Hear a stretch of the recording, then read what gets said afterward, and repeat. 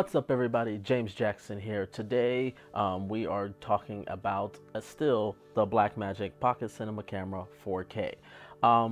Today I kind of wanted to go more in talking about dynamic range, especially how dynamic range works with the dual native ISO system that's in the Pocket 4K, and sort of see how it compares to other modern cameras that do video as well. I sort of did this video before, and I didn't really like the way that one was going. And I was trying to think of different formats of doing it because I really want to talk about dynamic range, but I feel like it's going to overflow, and sort of the message of the videos are going to get lost. So originally I had planned to do like a 3-part series where I talk about dynamic range in depth, and then talk about dual native ISO in depth, and then do like comparisons like this to the C200 and other modern cameras against the Pocket 4K. But I felt that was just more convoluted, and I'd rather just get straight to the point. So I'm gonna go over the majority of what I was going to talk about in this one video.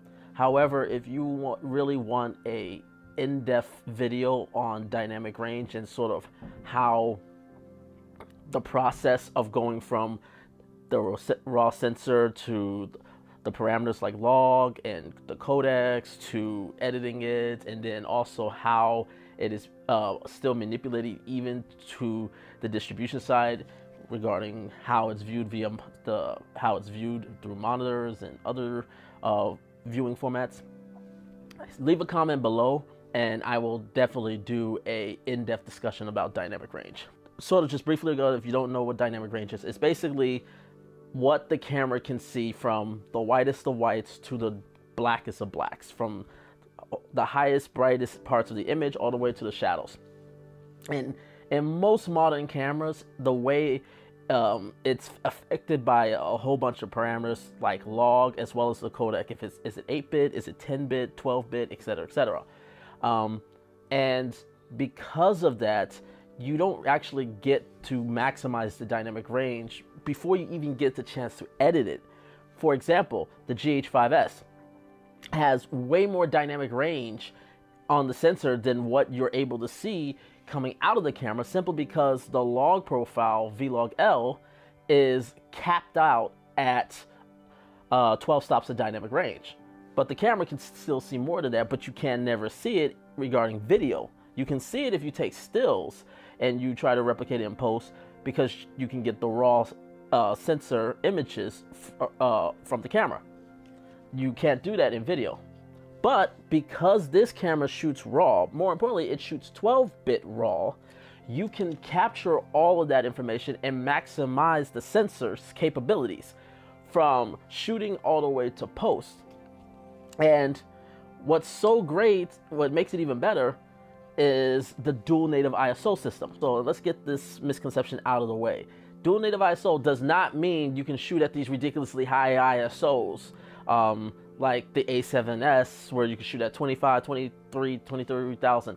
Those are all dealing with noise processing. That's not what dual native ISO necessarily deals with. What dual native ISO does is it gives you about the same dynamic range. Most modern cameras, like the A7 III, the Fuji cameras, the Canon mirrorless and DSLR cameras, they all tend to shoot at 8-bit codecs, and they only have one set of gain circuits, so one series of ISOs. So what happens with a lot of those is a lot of them have great highlight recovery, but if you try to underexpose a lot of them, they tend to fall apart really quickly because of that 8-bit codec. But because the Pocket Cinema cameras, the lowest quality the Pocket Cinema camera can go to is 10-bit 422, what it does is it gives you way more flexibility of shooting underexposed compared to just simply overexposing, which many of us in the industry goes by ETTR, or exposure to the right. So if you're shooting on those cameras, those are sort of the things that, those are the techniques that you would probably use. Is you would tend to overexpose and then pull everything down because you don't have the information in the shadows. That's not the case with this, particularly with RAW. Because with RAW, you do have a lot more noise simply because it's not doing the noise processing that most cameras have. With this camera, one of the great things about it is because it shoots RAW and it has that dual native ISO, it resets the circuit, the second circuit, to behave similar to how the dynamic range behaves at the lower circuit. For example, on the Pocket Cinema Camera 4K, you can start the second circuit at 1250, and at 1250 it behaves in terms of noise very similar to ISO 160, and then 1600 behaves very similar to ISO 200. So if you understand, which means it's 1250, 1600, and all those ISOs sort of before you get to the second native ISO, which is 3200, you're seeing a lot more information into the shadows and in the blacks than you would in the highlights. Now, this also means that your highlights are clipping faster, but the point I'm trying to make with this is if you understand how your dynamic range is working, and if you know that you're getting more information in shadow details, and depending on what the scene you're shooting, you can actually shoot at these second lower ISO settings like 1250 and 1600, and then it gives you a lot more flexibilities in that black and shadow region that in post you can pull it up and have less noise with moving the exposure around, because you have a lot more cleaner blacks. And this is particularly true with RAW. So I've done a couple test shots comparing this camera to the Canon C200, but also comparing the different ISOs and how they operate at correct exposure as well as underexposure, and how do they behave in between. And what I found out was very interesting. I felt ISO 3200, which is the second native ISO, you can go probably about another stop and a half before the noise really kicks in. You can even go to maybe 2 stops and you can probably still recover it, but it depends on your shooting. But I would definitely say a stop and a half over bringing it up, of going under exposure and then bring it up, and you have a very workable image. But what the most interesting thing is let's say your exposure correction is at 6400 ISO, but in RAW 6400 ISO is very noisy. And what I discovered is if you shoot, depending on the scene you have and how much is, if it's like really more, basically the entire scene is mostly in the dark or in underlit situations, you could actually shoot at 1600 ISO, bring it up 2 stops, which would be the equivalent of shooting at 6400 ISO in post, and the noise level is much cleaner than actually shooting at 6400 ISO.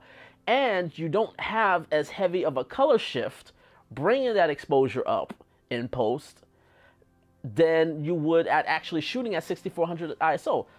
So what I'm saying is this camera gives you way more flexibility than most modern cameras does. The thing with the C200 is the native ISO is 800. And just like if you're with this camera, with RAW, if you're shooting in underlit situations, you kind of want to shoot below the native ISO so you can preserve the shadows and the blacks. But the problem is that it's 800, and then that means you got to drop down to 400 and 200. And then 200, trying to bring it up to something like a 3200 ISO, it just doesn't work. 400, you can probably bring it up to the equivalent of 1600 or even 2000 ISO, but but that's as far as I would really push it. So it doesn't give you as much flexibility in underlit situations. So you definitely want to light more with more modern cameras like the C200. And then with mirrorless cameras and DSLRs, you don't want to underexpose at all, because the noise, because it doesn't have those good codecs, robust codecs, it can't preserve all that detail in that information. So that's the big thing I wanted to talk about. It's just the things I keep discovering about this camera is just how fun it is to shoot in various environments, and then finding ways to just manipulate the image I can get off the sensor with RAW or ProRes in post, in terms of your exposure, your dynamic range, compared to most modern cameras. Because of that dual native ISO system, you can push and pull the exposure quite a bit, which is one of the best things about this camera. If you're shooting ProRes, I would say you can shoot up to 64 and even to possibly 8,000 ISO, and you can get away with it pretty well and throw some noise reduction and you'll be fine. Simply because ProRes has the noise reduction applied, and it's actually the noise reduction that is used similar to the Blackmagic RAW. So it's really a nice noise reduction processing. However, when we're talking about RAW, I would say don't shoot anything above 3200 ISO. I would say if you, the farthest I would push it is 3200 ISO, and then in post I would bring it up, but you're going to definitely see the noise and then apply noise reduction. However, if you can find out sort of where your exposure is, so let's say your exposure is at 6400 ISO, I would definitely say shoot at the lower ISO, something like 1600 or even 1250, but and pull those up in post, because you will have far cleaner blacks and you won't have to apply as much noise in post pulling it up that way, because you have all that 12-bit information. So hopefully you guys like this video. Make sure to leave a like, leave a comment below. Let me know if you really want me to dive more into dynamic range, because it's something I've been wanting to talk about, because I've searched the internet and there hasn't really been a serious video discussion about dynamic range for video. There's a lot of dynamic range, talks about dynamic range in terms of monitors, HDR, and photo side, but it really doesn't delve into the processing that most modern cameras do of the dynamic range, as I mentioned in the beginning. But like I said, leave a like, leave a comment below. Make sure to hit that subscribe button, hit that bell so you can stay up to date on all the videos. And until next time, take care, guys.